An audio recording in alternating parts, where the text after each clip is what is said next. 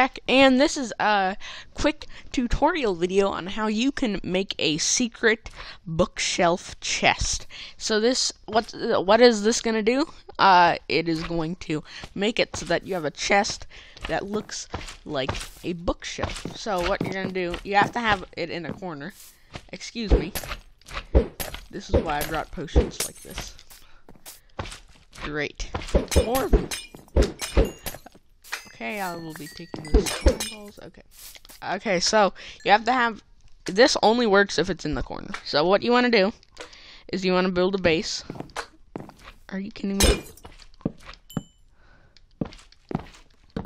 So you want to build a base kind of like that, and then right here you want to not do anything to that block, but right next to it. Doesn't really matter which side, but you want to place something here. Now you're going to take a rail here and a rail here. Put a minecart there. Push it that way. And then what's going to happen is you're going to break that, and that's going to break both of the rails. And so the reason you have to do that is because you might be thinking, well, why can't I just do this? Well, watch this.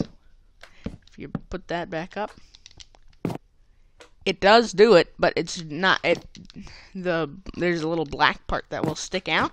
So what you want to do is just take two rails, put one there, push it down, break that, and then you want to push that up, push one right above it, take that, fill in your bookshelves, and then take, where is it? I thought I already got this out. And you want to take some sort of stair, put that one there, and there. So then you can walk up, so that you can walk up, aim exactly at this corner, and kind of keep clicking until you find the chest. See, there it is. Right there is where mine is, but you can open it up from pretty much anywhere. If you stand here, that's the easiest. If you stand right against here, do that. You don't necessarily have to have the stairs. It just does make it a little easier. You could just walk up like this, aim exactly in that corner. So guys, if you enjoyed that video tutorial on how to create a hidden